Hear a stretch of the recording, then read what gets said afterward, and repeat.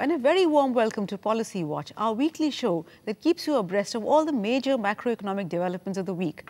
As always, we have three important stories for you. We'll start our show with some of the key macro numbers that were released during the week and the IMF's latest World Economic Outlook. We then move on to the Bharti-Walmart divorce, and finally we close with the nomination of Janet Yellen as the head of the US Federal Reserve, the first woman to be nominated in the Fed's history. And to discuss these stories and more today is Subir Gokarn, Director Research, Brookings India, and former Deputy Governor of the Reserve Bank of India. Welcome to the show, Subir. Thank you, Mythili. On the macroeconomic front, the week brought a mixed bag. Trade numbers were distinctly better, IIP numbers distinctly worse. But it was the IMF's sharply lower projection for GDP growth this fiscal that cast its shadow over everything else, especially since the fund's World Economic Outlook carries a thinly veiled warning that our troubles may not be over. US monetary policy shocks, it says, have a significant effect on global economic activity.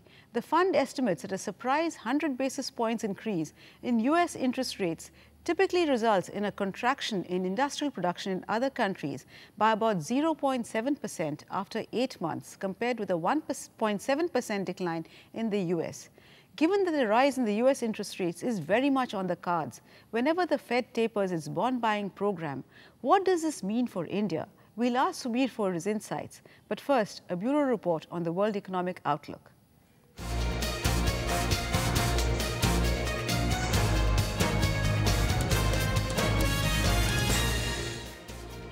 Recent remarks emanating from the government suggested that it was committed to bringing the economy to a 8 to 9% growth rate. But the International Monetary Fund is suggesting that may just not happen. The International Monetary Fund's World Economic Outlook cut India's growth projection to 3.8% at market prices for 2013. That's about 4.25% in Indian estimates, which are calculated at factor cost. And according to the outlook, any more potential improvement in growth cannot get extraordinarily better. Let's take a look at its reasoning. In a synchronized response to the global financial crisis, world's economies have been moving in tandem since 2010. But now they have more or less fallen back to charting their own individual paths, reverting to what the IMF calls normal multi-speed global economy. There is, however, one crucial difference. In the pre-crisis era, the emerging economies were growing faster than the advanced economies. That gap has now shrunk. In fact, the developed economies are all set to see a recovery, with the result that the US is considering tapering of stimulus, reports of which set off corrections in Indian markets and triggered the fall of the rupee. Also, the weakening of the movements of other nations does not preclude the possibility of external shocks to India.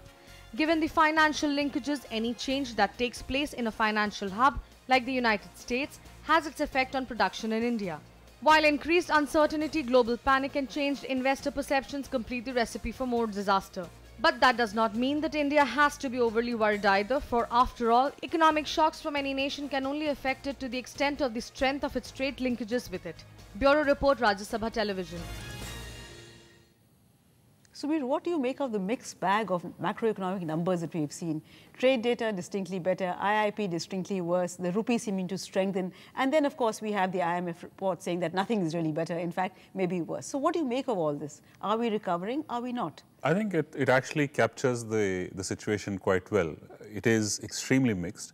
There is some semblance of stability that has re-entered global capital markets because of the Fed's decision to postpone the tapering, which is now probably going to be offset by concerns about its inability to raise the debt ceiling. That deadline is on for this week, and that is an unprecedented situation. The US has never got to a point where it could be risking default.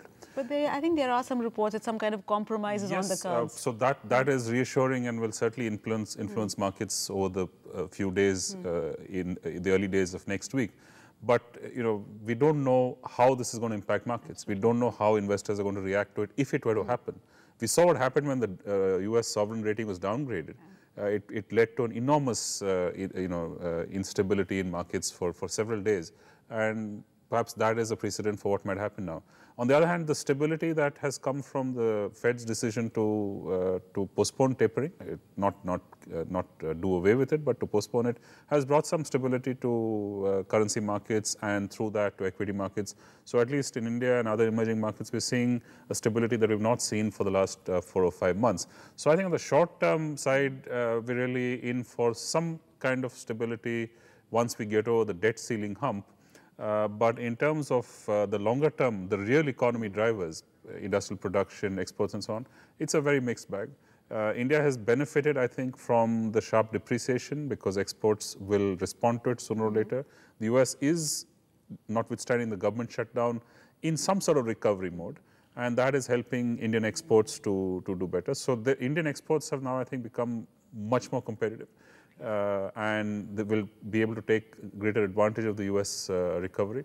But domestic economy is still in a state of sluggishness. What does one make of the IIP numbers? Because last month we saw it go up by 2.6. This month we're kind of seeing 0.6. And capital goods in particular, last time we saw a substantial improvement, 15.6. And this time it's down by minus 2%. Capital goods has been very, very volatile for the last 4 or 5 years. So I don't think we should read too much into the month-by-month variation.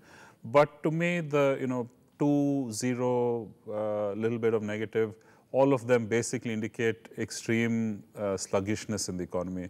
I wouldn't read too much into that range.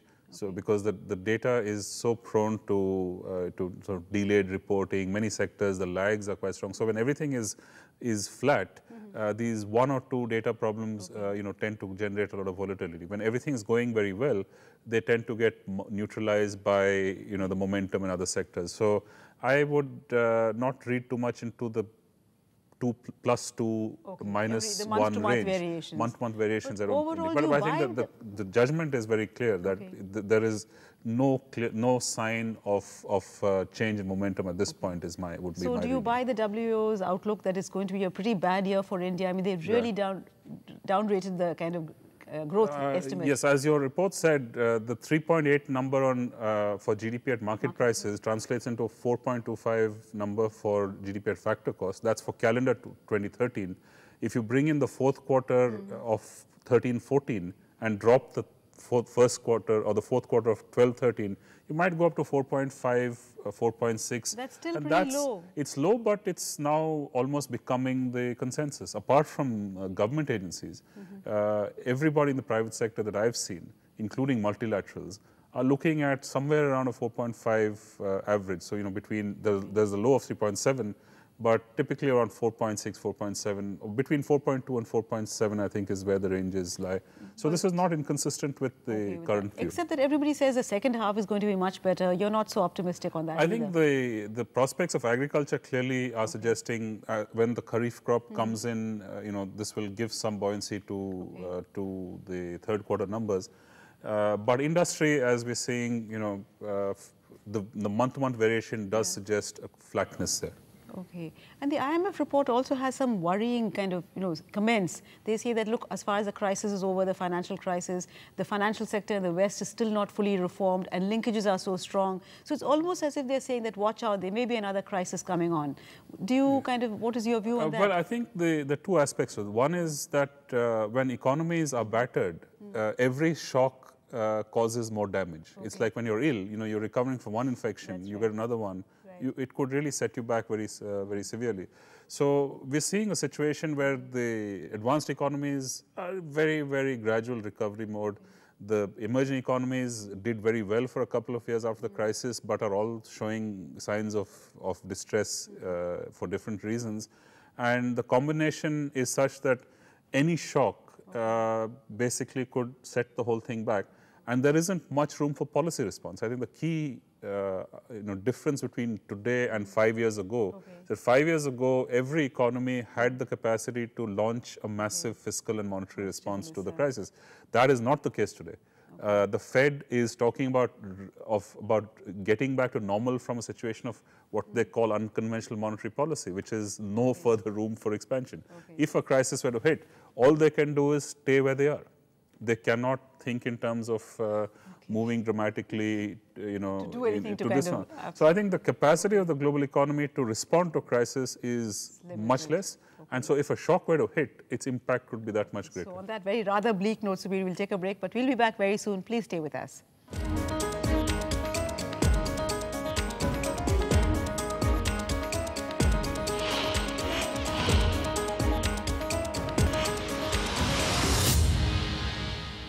Welcome back.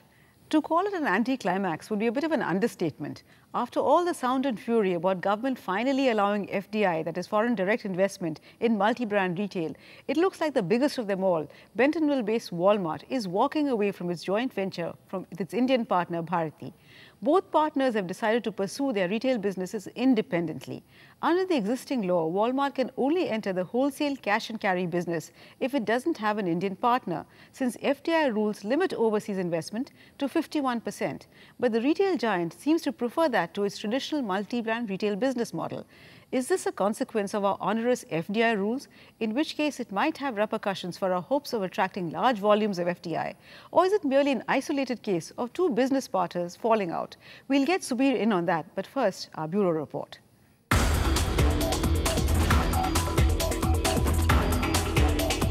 The world's largest retailer is separating from its Indian partner.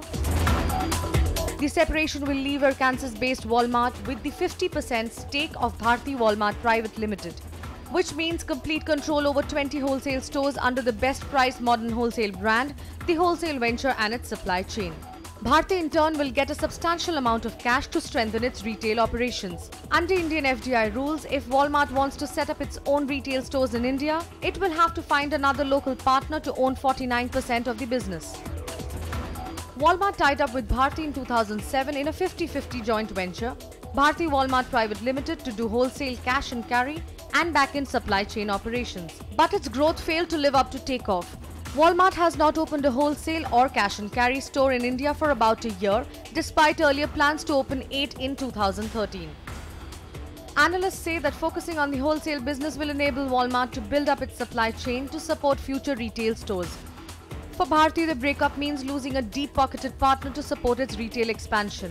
Bharti operates the 212-store Easy Day chain and says it will continue to invest in and grow the business. Whatever the reason for parting, what will be worrying for the government is that no company has yet applied to enter India under its new FDI rules that were eased since last year. Bureau Report, Rajya Sabha Television. Subir, it's not the first joint venture between Indians and foreigners to fall apart. After all, argumentative Indians presumably also translate into argumentative corporates. But this is more worrisome because so many hopes were pinned on to FDI in retail. So should we look at it as just an isolated instance of two partners falling out, or does it have repercussions which are linked to the FDI policy? I think we have to fundamentally re-examine the whole premise of organized retail and its viability in this economy.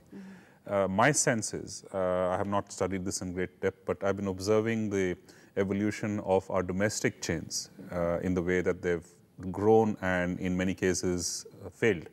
And to me, the big struggle, I think, in terms of the sort of global model of retail chains is that the costs of real estate in India are extremely high. And if you want to get the kind of density or the footfalls that you need to keep a store viable, you have to locate it in a place where the rents make it prohibitive and therefore quite difficult to break even.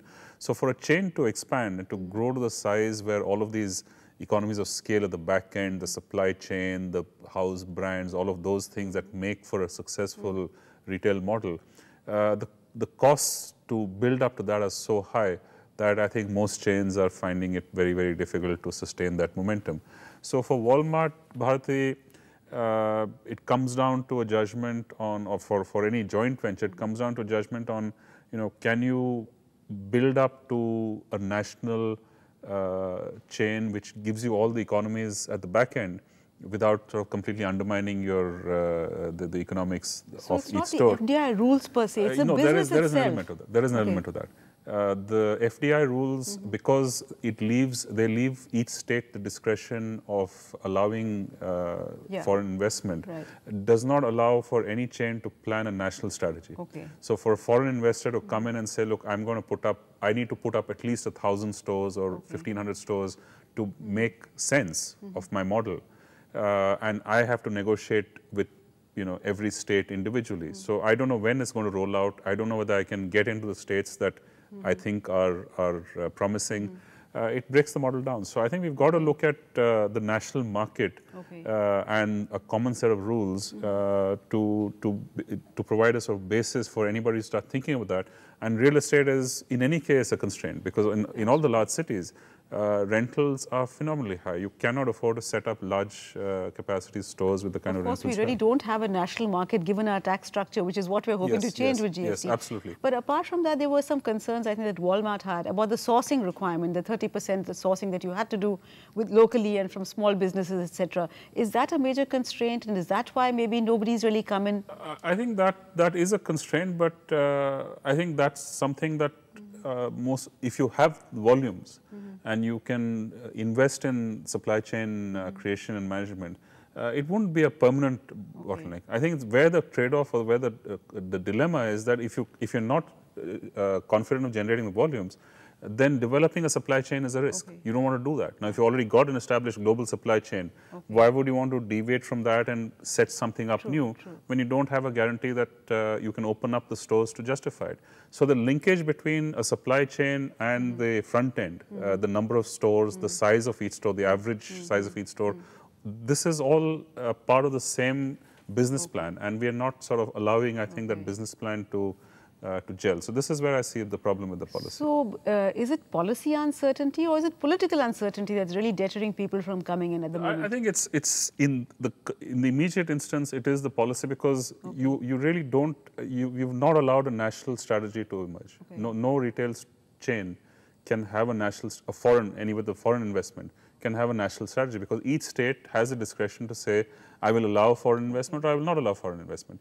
So if I have to look at 5 states or 6 states as a potential market, it's not worth my while. Except that this has major repercussions for the FDI versus FII debate, because we want FDI, whereas what we're getting is FII. So do you see this as increasing our dependence on portfolio investment, frickle investment? Yes, absolutely. I think organized retail has the opportunity to do many things. I think the development of a domestic supply chain is going to be a very important positive outcome from expanding organized retail. But it can only happen if the retailer has the confidence of national access. And I think so you've got to look at the logical consistency between the different components of the policy.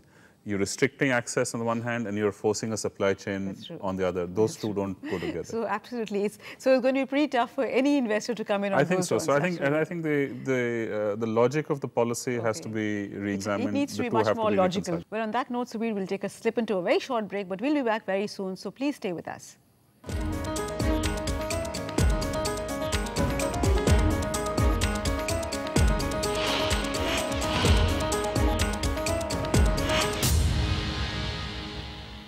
Welcome back. Janet Yellen's appointment as the head of the US Federal Reserve may have hogged the headlines as marking the collapse or the last bastion of male dominance at the head of the Fed. But what matters to us in India is how she plans to go about unwinding the Fed's unorthodox policy of buying 85 billion worth of bonds every month to keep interest rates artificially low. Given the US dollar's position as the international reserve currency, any tapering in its bond buying, even talk of its tapering, it's enough to set markets on edge. We saw what happened during the May-August period when the mere mention of tapering by the present chairman Bernanke saw the rupee fall precipitously. As a former DG of the RBI, who better than Subir to tell us what tapering could mean for us? But first, let's hear this bureau report. She is a proven leader.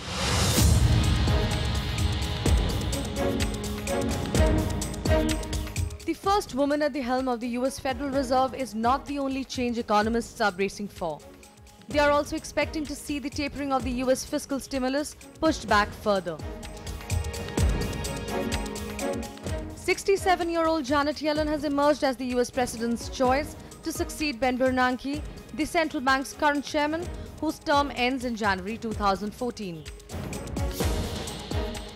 Obama nominated Yellen as the Fed's vice chairwoman in 2010, but she was not his first choice for the Fed's top post. Till last month, Obama was seen to be backing former advisor Lawrence H. Summers for the job, but that changed when Democratic senators opposed Summers, forcing him to opt out. The focus is on Yellen now. She's considered a supporter of active government intervention to help the economy. Which is why the question being asked is how soon will she start winding down the expansionary monetary policy of Bernanke? Economists had expected the tapering of the stimulus to start this month. But given that Yellen has been one of the most vocal advocates of the artificial stimulus, they are pushing back their expectations to as late as March. Yellen was previously president of the Federal Reserve Bank of San Francisco, a White House advisor, and also a Fed governor during the Clinton administration. She is married to Nobel Prize-winning economist George Akerlof. Bureau Report, Rajya Sabha Television. Well, Subir, we've got a woman at the Federal Reserve in the US. We've got a woman heading the largest bank in India and State Bank of India. But how do you see her appointment? What does it mean for us, really? She said she's reported to be very dovish. So do you see her continuing this, the Fed's policy of quantitative easing? And how long can we survive on steroids like this? Well, for one thing, she's not been appointed. Yeah. She's been nominated. Yes, absolutely. So she still has to go through. But that's almost a given, isn't it? Not necessarily, because the Senate will have to confirm her, and the Senate, is always a bit uncertain. From what I gathered, while the Democratic senators on the Senate Finance Committee opposed Lord Summers, her dovishness is causing some concern about the Republican members of the committee, opposing her nomination. But I think that's a relatively less likely outcome. Let's assume that she will get confirmed. Her dovishness is clearly her most significant attribute at this point. She has always been identified amongst the FOMC, the Federal Open Markets Committee, as the one strongly in favor of continuing with the unconventional monetary policy, the quantitative easing, and to only roll it back, only begin to roll it back at a time when the economy looks fairly stable, and to do it at a pace which minimizes disruption. If this is the case, then the earliest we can expect things to start is after she takes over. I don't think there will be any action between now and then, which means first quarter, after the end of January. And if it happens at that point, it will be done at a pace which I don't think will cause the kind of disruption that we've seen. This disruption will cause an anticipation. But that was only talk, Subir, because even that hadn't happened. It was mere talk was enough to set off that. The talk did not give a clear sense of the pace. So people expected the worst. Now let's not forget the fact that global markets, financial markets, are far removed from economic fundamentals now. Absolutely. They've been, assets are being priced at levels which are completely inconsistent with what the growth, momentum, and so on the ground are. And this is essentially the result of liquidity.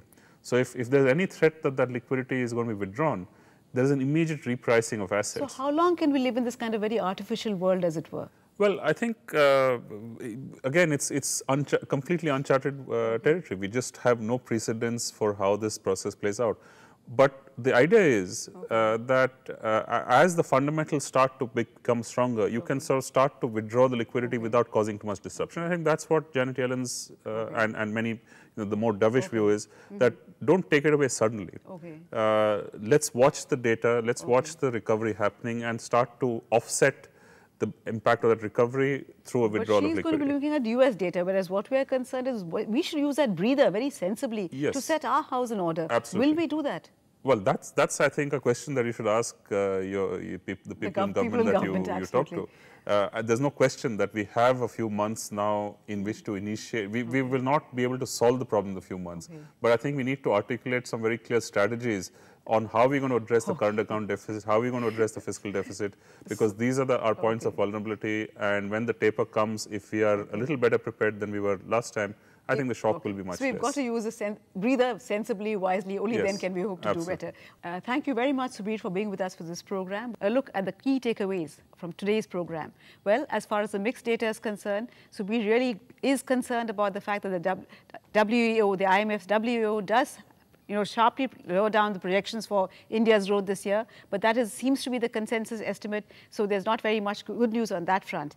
As far as the Bharti-Walmart thing is concerned, the joint venture is concerned, the breakup, the fact that we don't have a national market is a big minus as far as FDI and retail is concerned, because they're looking at volumes, and that cannot happen in the absence of a national market. As far as Janet Yellen's appointment is concerned, what matters to us most of all is that she's most probably going to do the tapering in a very slow, gradual fashion. As long as they use the intervening months to set our house in order, things should definitely be better. On that note, we come to the end of this program. Thank you so much for being with us, but we'll be back next week, same time, so do stay with us.